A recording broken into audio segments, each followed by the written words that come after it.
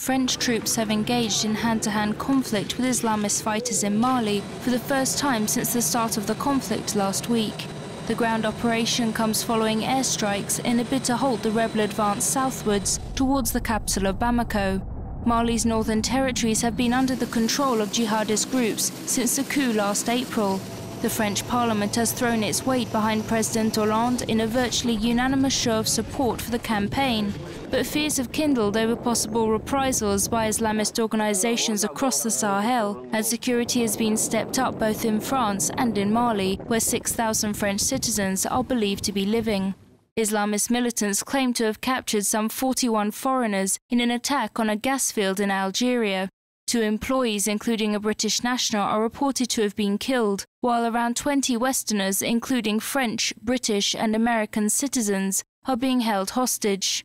Analysts are warning that porous borders and general lawlessness could see an escalation in violence across the Sahara region, which has been described as a hotbed of extremism.